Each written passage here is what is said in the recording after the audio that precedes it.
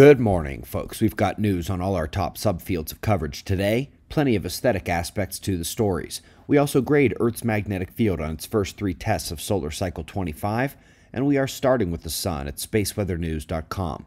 We find a calming scenario. Coronal hole dissipated. Sunspots making the flares are departing as we saw in the opening sequence, and that's leaving the X-ray flux to crest and descend once again now. The story, of course, is in the solar wind.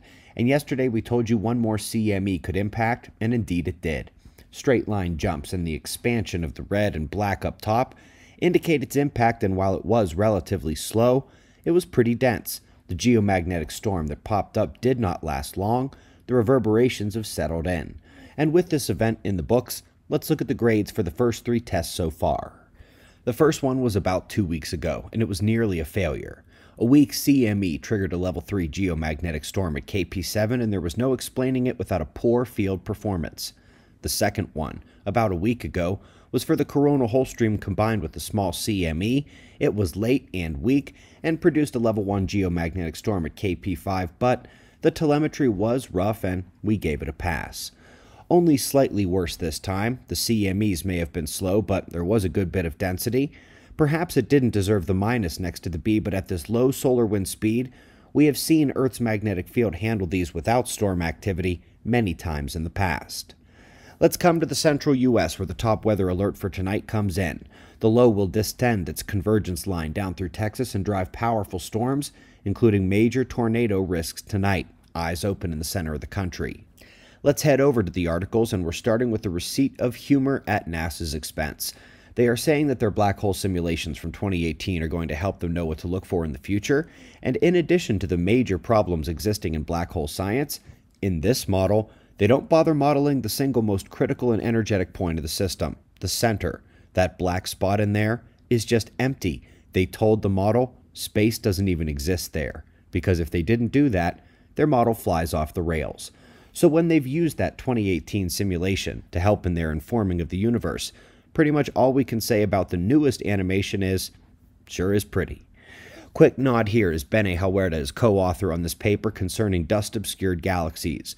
Our interview with Bene was a critical exploration of the dust problems in cosmology, and here they are realizing how much more of that dust there is and what it's been hiding in the cosmos. Up next, an excellent move in the right direction as they are learning more about what dynamics send the high-energy electrons from the Van Allen belts down through the atmosphere. This is critical not only because of its working of atmospheric chemistry, clouds, and the global electric circuit, but because this type of particle forcing is not in climate models. It should be, and without the particle and field forcing in total, they'll be able to blame CO2 till they're blue in the face. Nifty little bit here on solar forcing and suggesting politely it be re-examined, but doing so from a total solar irradiance perspective. Observers, that's the trash science I shredded earlier this week. And for co-author Willie Soon, who recently emailed with me back and forth for about a week, and who appears to not be taking my advice on what solar forcing is really made of, good luck with that old broken drum, sir. You will need it. Heading over to one that had me smiling all evening.